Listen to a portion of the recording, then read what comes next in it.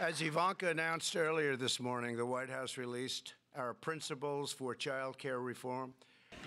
This week, my administration reached a historic deal with Congress. The federal government will now give 12 weeks of paid family leave to all federal employees, something that nobody expected. And as a candidate for president, I pledge to advance paid family leave.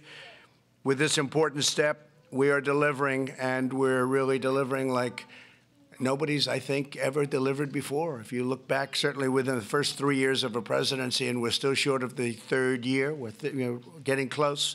Hard to believe we're getting close. January 20th, we'll be there.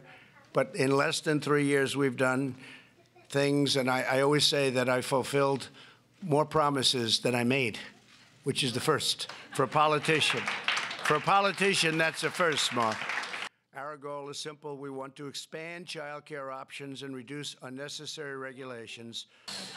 In everything we do, we're putting the American families first, and frankly, we're putting America first.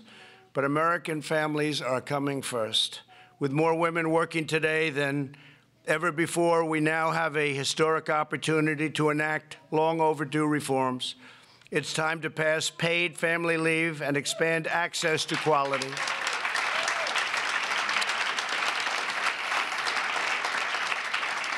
So we're going to have really an expanded access to quality, affordable child care in addition for all American parents. And it's something that could take a long time before it ever got done, but we're going to get it done. And we're working with a lot of tremendous people, many of whom are in the room, and I want to thank you for that.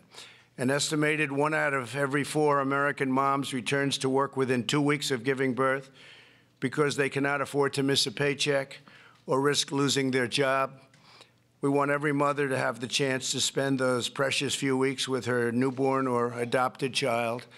And I understand statistically, they show statistically it's so much better for the baby in growing up, even in later years. I can imagine that. We have a great senator in Colorado. We have to get him extended. I'll be there a lot.